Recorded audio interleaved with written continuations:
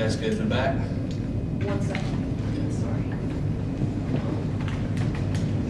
Might need a second.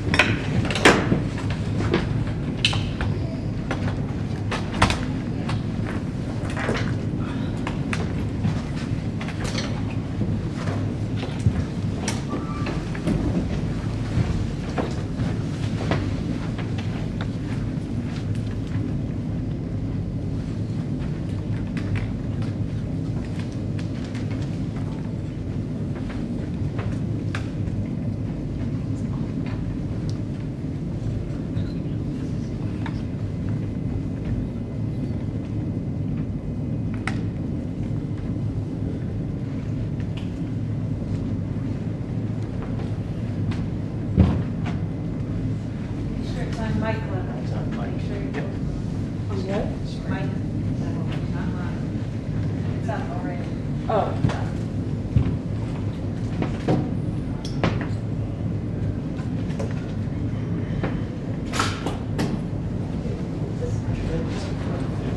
Pretty good.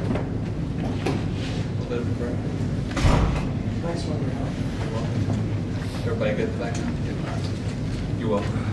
Thank you. Welcome everyone to the conference 1A Division II State Championship post-game press conference. We're joined here with Oglesby High School head coach Jeff Dixon. Coach, if you'll just start things off, your thoughts about the game this afternoon. Oh, I mean, to me, self-inflicted wounds.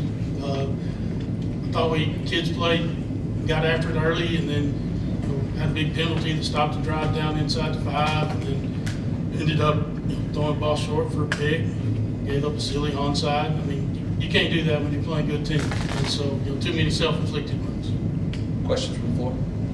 No, talk about the final 4 minutes of the first half. I mean, that's where kind of all for you. What's there to talk about? We got stopped. We made some blunders as far as just, silly things. And get a sophomore that's playing on the front line, come kick off, come up, touch the ball. He shouldn't. He knows better. Just big game, big stage, and the kids are kids. I mean, this is the craziest profession in the world. We hinge our daily lives on 15, 16, 17-year-old kids. I mean, that's crazy. I mean, but I love them to death. And, they'll be fine, and the kids are resilient. And things will move on. Coach, it's not the result you wanted, but being the first Oglesby team to make it to a UIL state championship, how are you going to look back at the season? Man, I came in 2016 as a defense coordinator for Jonesboro. I don't even remember. And so going in, some of my assistant coaches there, he's played for one as an assistant as well, and we just told each other we're going to enjoy this, and we have. Our kids getting to showcase their talents at a big stage like this, and even in the semis and quarters. I mean, that's what you want as a coach. You're trying to put kids first and take care of them and let them showcase themselves, and they've done that. Win or lose, I mean, it doesn't define me as a coach. It doesn't define me as a person.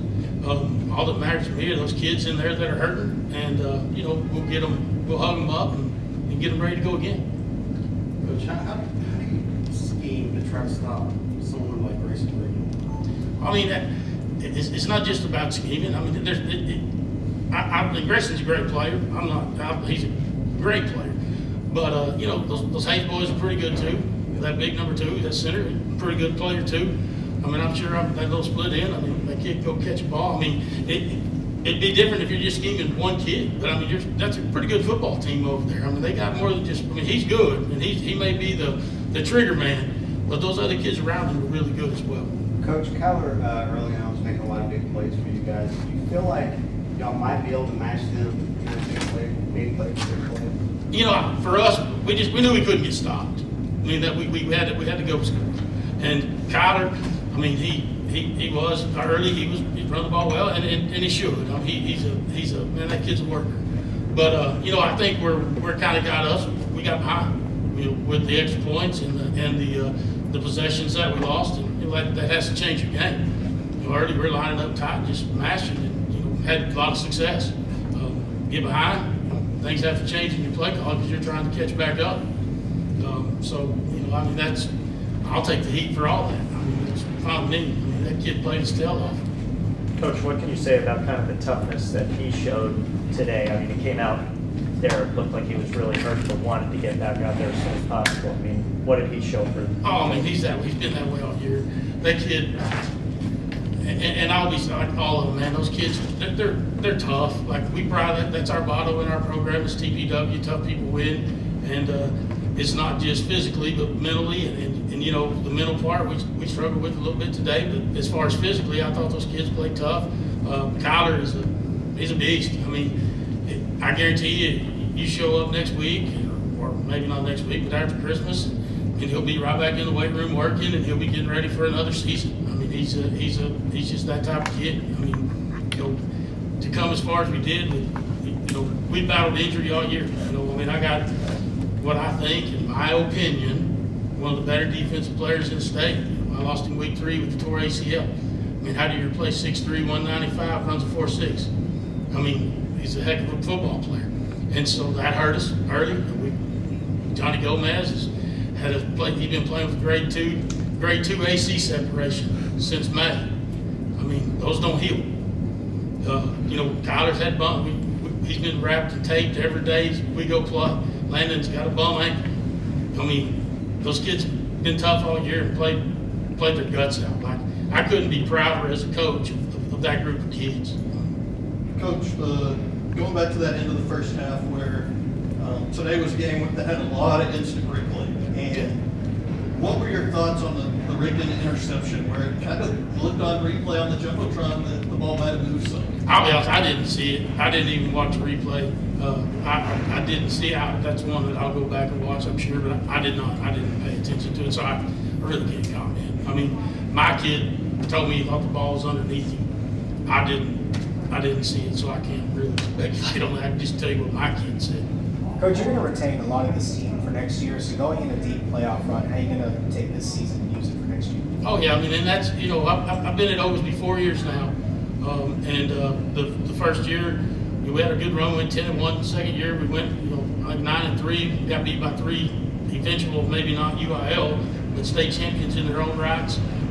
You know, the third year, we got beat by Oakwood, we got beat in the semifinals, and, you know, here we are again. So, you know, we try to use every experience that we're a part of as far as in the playoffs and try to grow that. And, you know, like, you know, I was telling the boys out there when we got through, you know, run it back. You guys are coming back, let's run it back. So, you know, we have a great core of kids coming back. We have some young guys that will step up and play. And so, you know, I'm happy with Oglesby High School football, I can tell you that. Final question. Thank you, Coach. Yes, sir.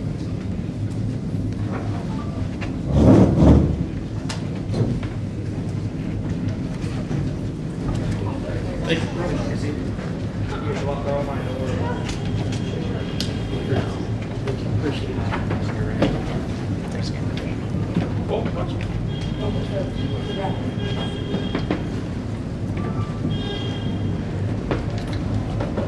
Just to let everyone know, this room will be closing after this press conference. We won't have a formal press conference for Game 3. It'll be on the field. So if you have stuff in here, this will be locked, so grab your stuff before. I know. I don't want to think it's been. I'm just going to wait.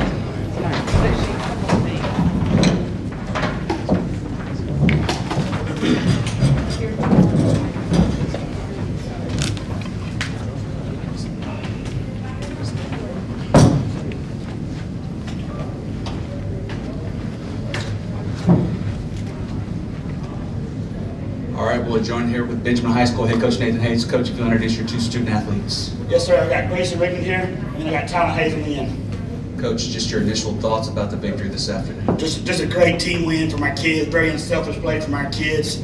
Oglesby a great football team. They give the punches back and forth. Both teams were battling early on. Our ups and downs, momentum and calls here or there, but our kids never sway. They stay the task. We told them to finish the job, and I thought the kids played really well today. Just a great team effort. Questions from the floor? Coach, can you talk about a game like today that had numerous instant replays and how hard it was to kind of get into a rhythm and how you thought your kids responded to that? officials have no part in the game. But I do think with the review, it's totally different from what we're used to. And a lot of times they make them call bang bang, and you go right back to it. Well, then you got to sit and ponder on some of that stuff. And early in the game, we were over 3 challenges, I think, which kind of hurt us. We thought the call should have gone our way a little bit. But we preach it, and I think our kids stayed the task. They didn't sway. No matter what happened, what the call was, they just stayed focused. Now talk about defense stuff up there late in the first half. Yes, on that note there, I want to give a hats off to our defense, our coaches, our coaching staff in general, Coach Rigdon, Coach Moffitt, Coach Keeler, and Coach Hayes, and they just all do a great job with the kids. Last 2 weeks, our defense have really picked up the pace on defense, I want to say. You go to Klondike last week, and I know we didn't play Klondike tonight, but that was a very, very good football team. Put up a lot of points all year. We held them to 4. We come in tonight, I'm going to say Old Bean averaging 45 points, almost everybody all year long, except for maybe a couple of teams. They got up on us early a little bit, but then I think our defense, we didn't break a couple of times. So I thought they really, really did a great job. Got some big turnovers for us all year long. We guys have done that. In the back. Kind of an open-ended question for anyone to answer. I mean, it's hard enough to go to one state title game and win it. And going back-to-back is even harder. Kind of talk about just how that feels and how good it is to kind of win here. It's good. I'm not that very emotional guy. I promise tonight I'm going to be tearing up and crying. This is how this takes me. I think for the coach staff in general, we're just up so much right now, it'll take too much to set in. We've had that target on our back all year long.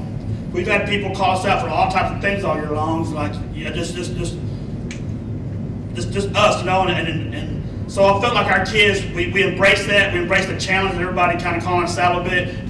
We know we had team practice 365 days for our game. So they had that route, they could just pick on us. And so I didn't feel like we had the luxury because I know we didn't do it. I know the coaching staff every week, it was week to week, we're battling here. And I didn't think our kids stayed focused. Even though they had that target back-to-back, it's really hard to do. Injury bug didn't get us this year, that was great. But number important, each one of these guys played for the man beside them. I guarantee they made each other better every night. That was our goal, and I know they did that. Our scout team, excellent work from them. They're never going to get the glory. I know that happens at every school in the state of Texas, but guys, we were with 17. We had 2 kickers. We were down to 15. There were days we had 12, 11 guys just over-repping stuff. And they never cried. They never complained. They did their job, did their part. So proud of everybody.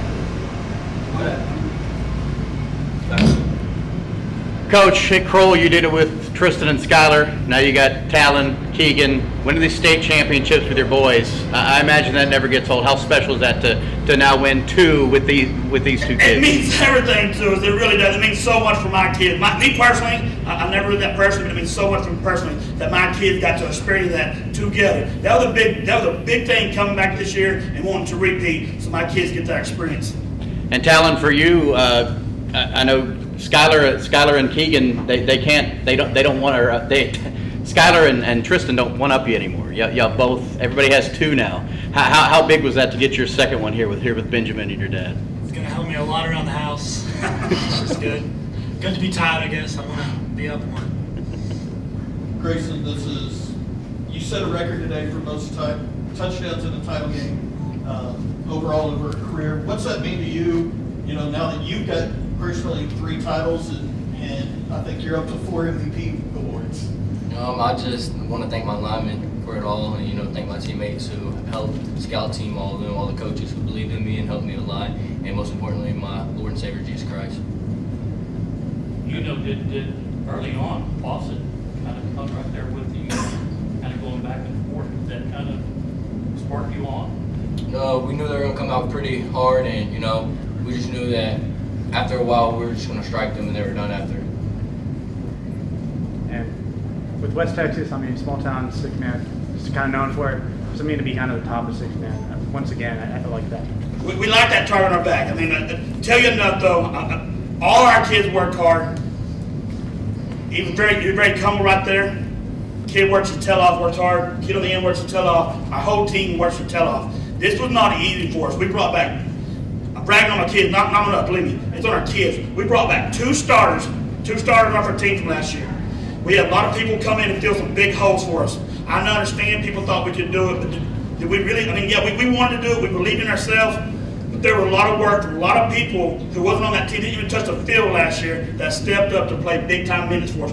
Well, we had our left end never even touched the field last year. He was a freshman, big old kid, number 44, Elijah. He just the kid never catches a touchdown pass or does anything. He will never complain. I have not heard him complain in 15 ball games. All he wants to do is do what's best for his teammates. It's just amazing feeling to have that kind of teamwork going on. Coach, I see in the history of the UIL six-man championship over 50 years, there's been only one team that has gone 4 in a row winning state championships. You ready for a three-peat? Well, what do you think, boys? Let's enjoy this one first. Let's do enjoy it. You know, ask you tomorrow? Yes, we would love that. We would, y'all. How cool is this to win on the same day as your old rival, Mike Reed? He might go back. I tell you what, though, if you go back and watch the films from his game and our thing, there were a lot of the same calls, a lot of plays offensively that were the same. Me and Mike talked a lot back and forth on the offensive side of the ball. You know, real fast, give a big hand out to him. He helped me a lot in my success and everything I've had. I've been blessed with kids that do whatever we ask them to do to work their tail off. So all these championships are based on the kids, but me and Mike go way back, and I never said thank you to him for everything he's helped us with. Coach, talk about Grayson's play, please. I'm sorry, sir. Would you talk about Mr. Rickman's play, please? It's pretty unbelievable. You know, early in the playoff game, we're not calling nobody out. We had a coach say it must be nice to pitch the ball back to him, let him do the thing. And I don't know about us that. Not one time in practice did we ever say, hey, let's let you Grayson take the ball and go score. Because there's 5 people blocking on every play, there are people running routes on every play, and everybody's working together. Yeah, Grayson is an unbelievable athlete, but there's teammates around him. Now, go back to Grayson. He works his tail off. I've never seen a team put in the time and work and the dedication he does. That's what makes Grayson Rickman who he is. He's very humble, but he's work ethic. I don't know how many times he carried the ball tonight. Do anybody know? 20? And you know, and that scheme or plan, we didn't do it what worked for us. We have a playbook about this thick, and then we hope on Friday night that we can run about something like this here. And that's what has been working for us. So we just stay with that there. But you know, Grayson put in a lot of time and work, and you know, and I think that's rolling over to our younger kids, seeing that there, and I think it's a great thing. Talk about him running and passing, but I thought the catch at the end of the first half was kind of play of the game. What do you remember about that play? I don't even know. I thought kicking that going down, and I just hit the ball in there. And, you know, I had to get it. I had to get it somewhere on the board. Our first 2 ball games of the year, we were struggling against Paulette McLean. I wouldn't say struggling, but we called it a offensive set Wildcat. So we match protect with 4. We send Grayson out wide, and we just threw the ball for him for our first 2 ball games. He probably had 14 touchdowns in 2 ball games receiving. So we were just splitting out, and him running routes, and the kid running great route, kicking throwing football. We were match protecting with our line, and so we hadn't ran that all year. We've just been going. We held it in our back pocket. We're real big on a play that might work efficiently enough, so we hadn't had to pull it out in a while, but it was the right time to do it. What was going through your mind as you see him juggling the ball? Stay in bounds, to stay in bounds and catch it. I thought about to step out. It was hard to tell where we were at. You know, we had a bobble snap on the snap. We were supposed to block with 4, and our talent said we almost got hit. We almost got sacked. We shouldn't even got to us. He wanted to dive on the football because it was on the ground just to protect it. Keegan picked it up and stepped in the pocket. The last time he stepped in the pocket, because I told him to, he got lit up and fumbled the football. So he told me he was never going to do that again. But he stepped in the pocket, made a good throw. This time made a great catch, bobbled it. That was just a great catch, great play. We're halftime. That's a two score different right there. Did we get it? Hey Chase, tell me what it means. There's a lot of people that are watching, thanks to the UIL Valleys, getting to watch 6-man football, maybe for the first time. What it means for you and you players as well to get this experience that the UIL and Valleys get to provide, to get the experience to play this place, win a state championship, and to get the experience that the 11-man guys have got.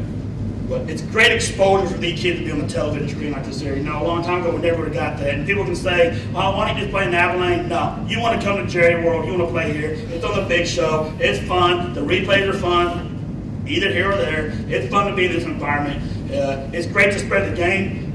You know, we would play 11 men if we had enough people. We just got enough for 6 men. So it ain't like we don't work hard. It ain't like we don't do stuff right. It ain't like our kids don't want to play football. This is football. It's not, you know, we're missing 5 people. They're just as good. Give them a shot. They can make it happen on the big field too. But I think it's great for television, go back and watch it down the road, show their kids they're on TV. But to be at Jerry World, this is where you start your season, where you want to be at. You know, me and Coach and our coaching staff, we have a lot of pressure on us. We feel like, because we're here to win. I mean, we're here to build these kids, we're here to grow these kids, we're here to make them better men. But we know we're here to win. Our job is that way. So it's great to have the success with these kids. One more question. This is probably the closest, one of the biggest back and forth games you've had all year, pretty much. I mean, haven't had to worry about that back and forth, but how proud are you that your guys responded and we're still able to pull it out? I will go back.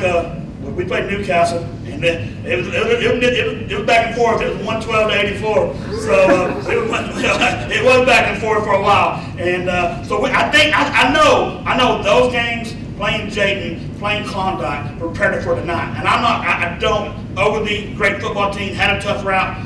But if you go through what we had to go through to get here, I want to say we played number 2, number 3, number 4. Number 5 team, I don't know. Newcastle should be like up there in the top 5 too. We had a tough road to get here, and our kids responded every night. Thank you, Coach. Thank you guys. I appreciate it all. Okay.